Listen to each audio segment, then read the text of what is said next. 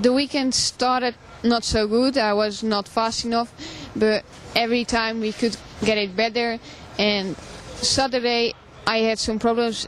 One time I broke the engine, and one time I wanted too much and I crashed. But in the final I could come back good.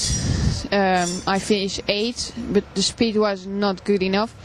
Then today the heats went better, but still not good. In the final I start 7, and in the first corner I crashed, so I was more behind. But I was really fast and I could come up to 7 again, but the race was 10 laps too short.